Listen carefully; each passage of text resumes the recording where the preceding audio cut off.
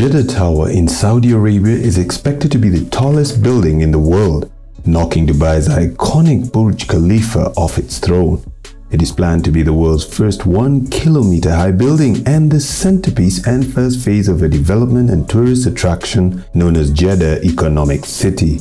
The design, created by American architect Adrian Smith, who also designed the Burj Khalifa, incorporates many unique structural and aesthetic features. The creator and leader of the project is Saudi Arabian Prince Al Walid bin Talal.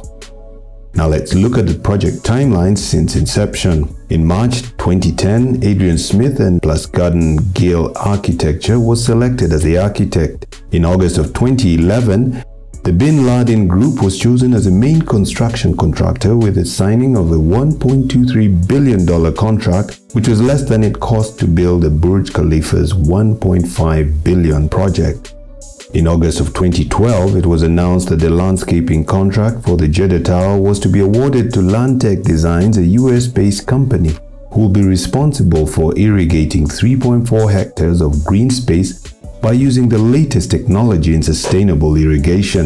The supply of water to irrigate the green space would be collected through rainwater. On 21st September of the same year, it was announced that financing for the Jeddah Tower was complete. Talal Al-Maim, Chief Executive Officer and Managing Director of Kingdom Real Estate Development Company, said in an interview that they have all the investors, all the finance, all the money they need. It took us beyond 20 months to convince investors, working every detail and aspect of financing, Al-Maim is quoted as having said.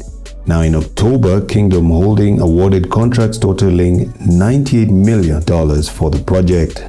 On to 2013, where in February the Jeddah Economic Company announced that it had appointed an EC Harris Mace joint venture team to project manage the iconic Jeddah Tower project. The team will be providing project commercial and design management for the Jeddah Tower development. Finally, construction started in 1st April of 2013. Piling was completed in December of that year. In 2014, above-ground construction commenced in September. In late 2017, the owner of Kingdom Holding, which owns 33% of the tower, and the chairman of the Saudi Bin Laden Group, which owned 17% and is the primary contractor, were arrested as part of the 2017 Saudi Arabian purge. Construction of the tower continued nonetheless.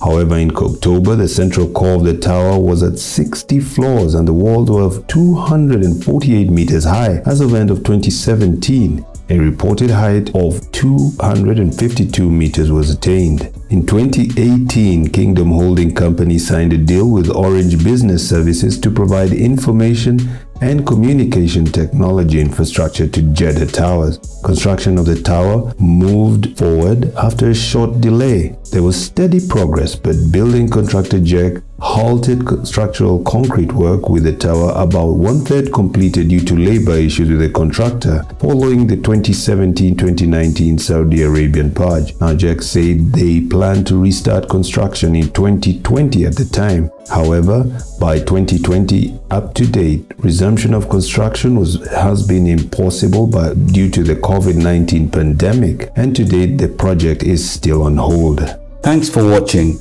Don't forget to give us a thumbs up and do click that subscribe button so as not to miss any of our videos on the building and construction industry around the world.